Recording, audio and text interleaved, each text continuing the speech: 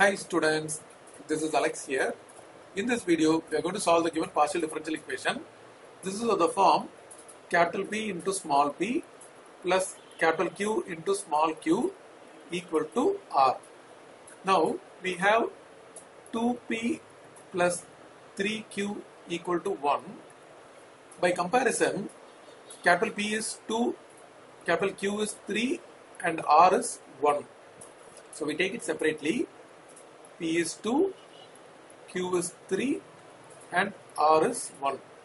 So we are going to solve the given equation by solving dx by P equal to dy by Q equal to dz by R. So by substitution we get dx by 2 equal to dy by 3 equal to dz by R is 1, so we substitute 1. Now taking two terms at a time, I am going to take first these two and these two.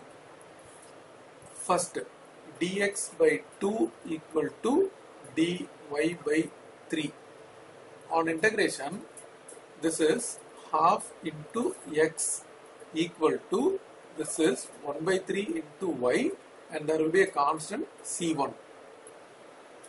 Now, taking this term to the other side, it is x by 2 minus y by 3 equal to c1. We can keep this term as it is, or we can also take LCM.